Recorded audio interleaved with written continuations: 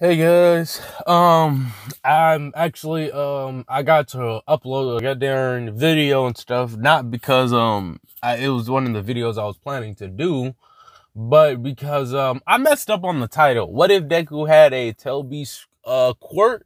I had the title as Tail Beast, bro, and literally nobody was gonna see that. So anyways, let me run y'all down real quick before we get into the video of how, we operating right now, right? I'm trying to figure out how I'm gonna do the remaster for What If Deku Was the Only Guy with a quirk.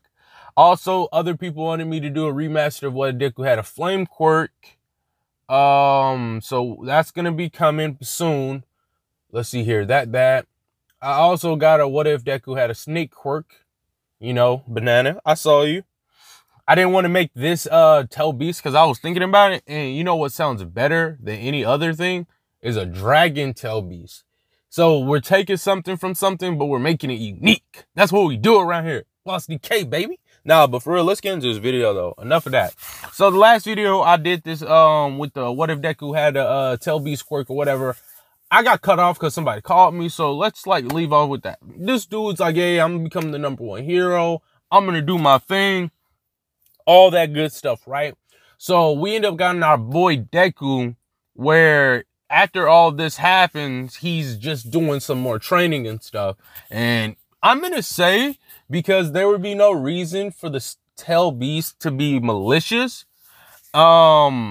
I don't know how many tails it have. Me personally, I would say it just has tails. All right, I'm just gonna say this is a subcategory of all the quirks because it has all the attributes. It's like I'm gonna make it like, if you know what Nan is, I'm gonna make it to where it's like a unique category, and there's only 9 or like so many people that have this said quirk, right?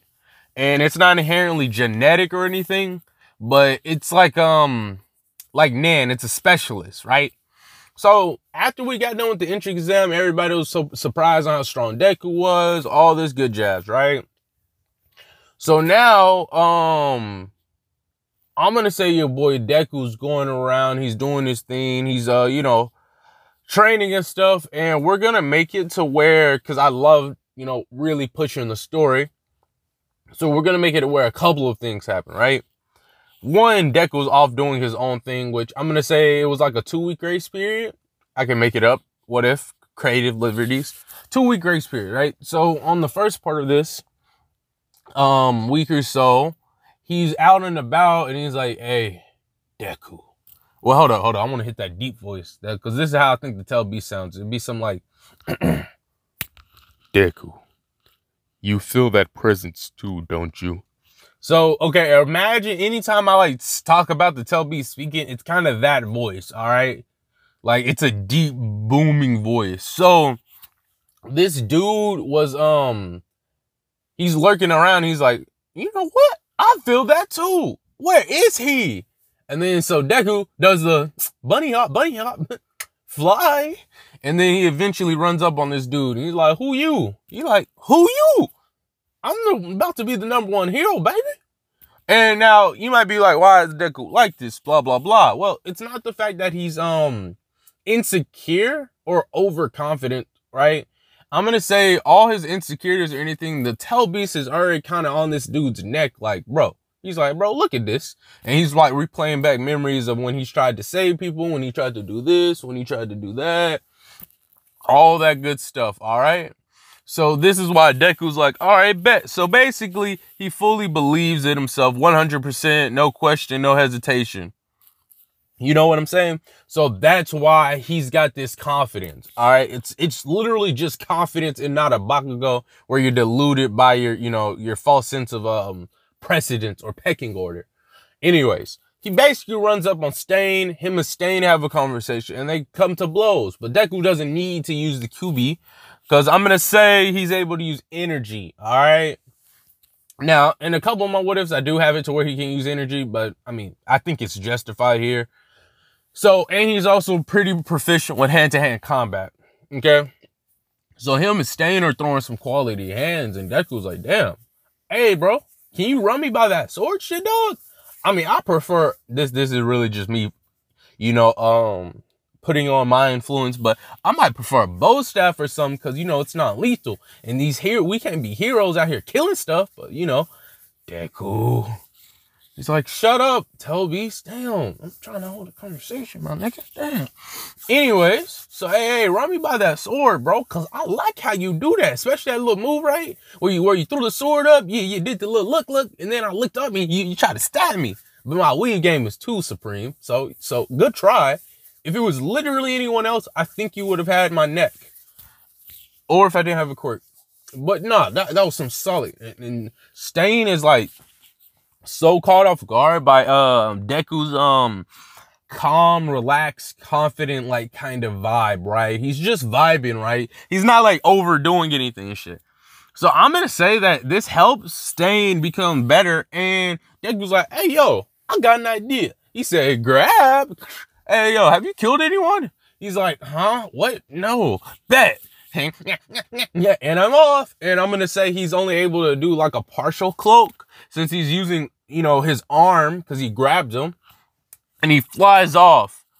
And when he flies off, he basically goes straight to UA. He's like, yo, I'm in this piece. And so he slithers through, not really, but he slithers through to the principal. He's like, listen, this dude, he got the handles, but like he low-key could have been a villain. But like, since I'm so awesome with the sauce, I took care of that. He's not a villain no more. He cool. Can you get him a job here? And Nedsmo or the principal's like, what the hell? Huh? He's a little, you know, a little confused, a little baffled, a little stunned. And it's like, listen, here. I'll save you the trouble. He grabbed Stain by the dome piece, grabbed his dome piece, but like it was like a QB cloak that grabs him, and then he grabbed Netsu. Let's share memories. And so it's like a transfer of memories and stuff. So they all have an understanding of one another. And it's like, see, now we all understand each other. Now let's use words and stuff like that, right? And Netsu was like, well, yeah, he might actually be able to help with some of our combat classes and also help out with this, and that. He's like, yay, I'm going to leave now. Goodbye. And he dips out. So, yeah, the Tell Beast is kind of like my free liberty to do as I please with the story, in the sense of, because a lot of times I want to introduce Stain or I want something to happen, but it's kind of like, I feel like it's a little too forced. You know what I'm saying? Like I got to go out of my way to get that narrative done, but y'all got it. So we're going to go ahead and get to what the next change that happens later on. They're doing some more training because Deku's trying to see how much of the power he's able to call out and be able to use consistently, which that'll get into later. And he sees a dude getting bullied. Like, I don't even mean like light bullied or something. This dude's getting his stuff milli rocked. Like, yeah. I had to make sure the video didn't stop. My phone fell.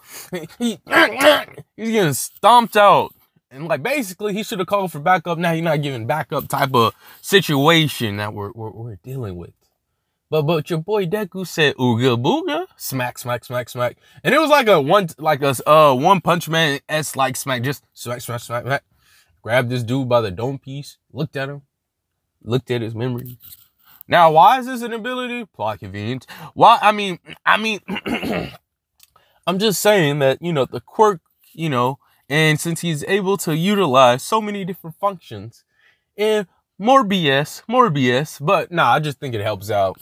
So he's like, he looks through the dude and he do the talkie. He's like, all right, yeah, you gonna come to UA with me too.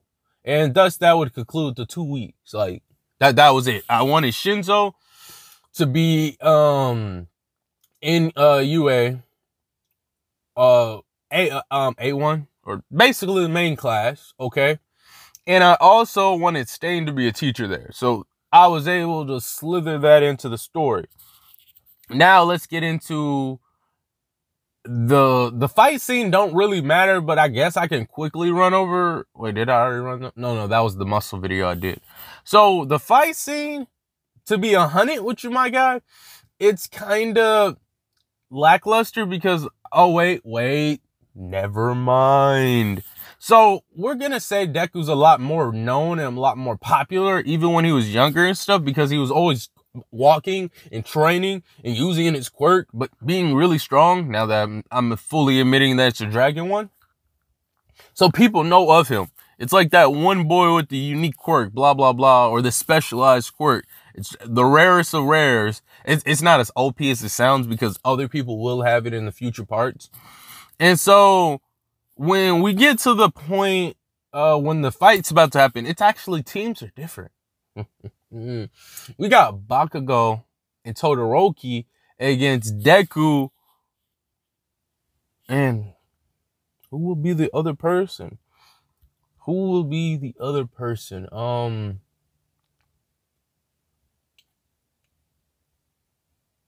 Just Deku. Yeah.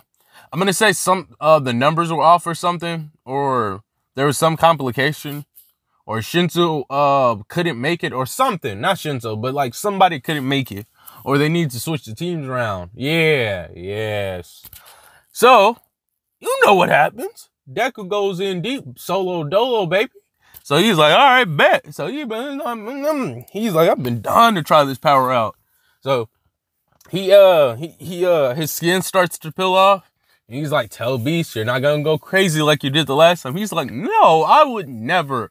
You said you better not. So basically, his skin completely gets, mowed away, and like he's using like his second to third, give or take, cloak form, and he's like, it still have his human silhouette, but it's like a whole bunch of untrained, it almost looks untrained. Tell Beast. His hands where the QB energy and stuff is at has claws. It's more aggressive looking, and it's almost like you can see on his a little bit, you can kind of see like scales and stuff. And Deku's like, but it'd be like a hollow noise. If y'all have ever seen Bleach, all you hear is "Let's go," and then he's like, "Pew pew pew pew." And so what he does is he grabs both of them, Bakugo and Todoroki, and he like flings them away from the bomb, like grabs them away from the bomb, and like proceeds to fight. It gets in a stance. Bakugo and Todoroki look at each other, and I'm gonna say, Deku is so scary that Todoroki really thinks he needs to use his flames, alright?